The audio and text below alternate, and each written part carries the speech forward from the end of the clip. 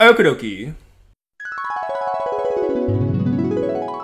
There's a reason why it took me almost 4 years to watch this movie. I still haven't seen the chair one.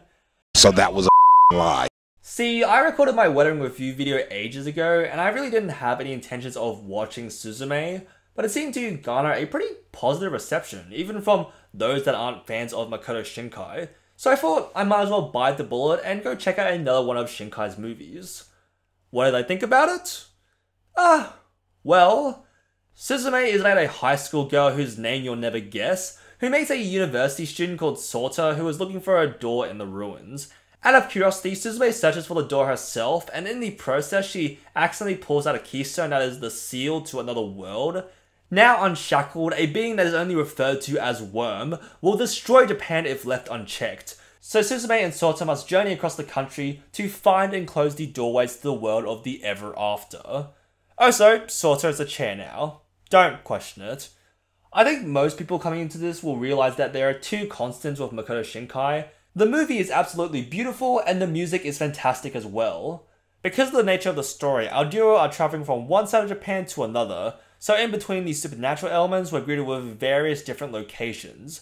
We make stops at a rural inn, a karaoke bar, Tokyo Station, and even McDonald's. Everything looks great from the scenery to the food, and we have this wonderful collaboration between Radwimps and the musical composer Kazuma Jinochi to bring us another banger of a soundtrack. With that out of the way, let's talk about everything else.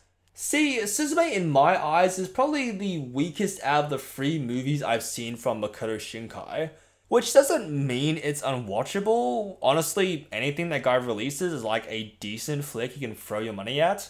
But Suzume feels the worst when it comes to actual storytelling, and there's a number of factors for that. You may have already seen this complaint circulating around the internet, but the pacing is not that great. It wants me to immediately start caring about this saving the world plot, or maybe more accurately, saving some towns and cities, but there's not enough time being taken to give me a reason to feel attached. We're basically balancing multiple things here. Suzume and Sato stopping a city-destroying worm, Sato's current predicament as a chair, Suzume and Sato's growing relationship, and Suzume's family drama with her art. On paper, we have a lot to work with here. But none of these parts are given any time to breathe in this bloated movie. There's supposed to be some really emotional character drama being told in this runtime, but for the first half, none of the characters are really that fleshed out. Sato is only there to relay information and explain these supernatural elements. Daijin the cat is just a face for the antagonist, and Suzume's main goal is to go, what? Nani? Every time something unusual happens. There's definitely improvement in the second half, but for like a solid hour, the dialogue is incredibly stiff and only there to further the story as quickly as possible. While the previous movies are also quite quick in pacing, I don't remember Your Name or Weathering With You being quite as abhorrent as Suzume, and the concepts are honestly more engrossing in the first two. Your Name has a body swap romance that inherently creates an interesting dynamic, and Weathering With You has us deal with kids trying to make ends meet by controlling the weather, selling sunny days with no rain. Suzume turns one of the main characters into a chair. Sure, they're saving Japan, but I've seen that plot over and over. The selling point is a sentient chair. And yes, while the chair plotline develops into something more interesting, the same thing happens with Your Name and Weathering With You, introducing time travel and human sacrifices. Suzume is just conceptually much weaker.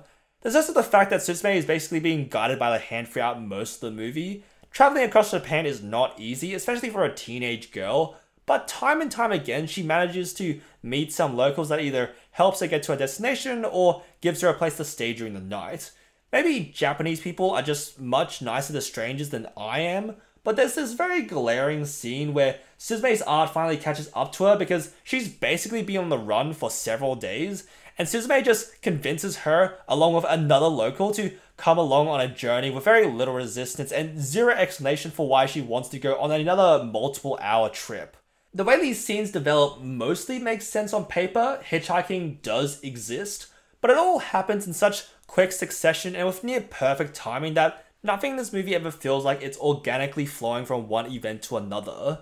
I want to come back to the family drama because this is so poorly done. It tries to do this emotional reveal about their true feelings towards each other, but it does two things wrong.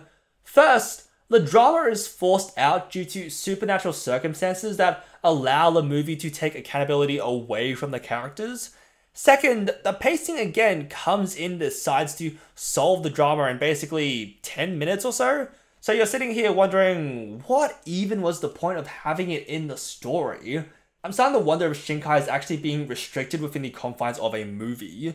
If he was to tell the story in a TV format, he would probably have to sacrifice production quality, but it would give him more runtime to work with and really flesh out his narratives. I also saw online that apparently Shinkai didn't want another romance. Sato was supposed to be a woman, and we were supposed to get some sort of sisterhood relationship that was unfortunately rejected by the producers, which props to him for realizing his formula is getting a bit stale and wanting to branch out.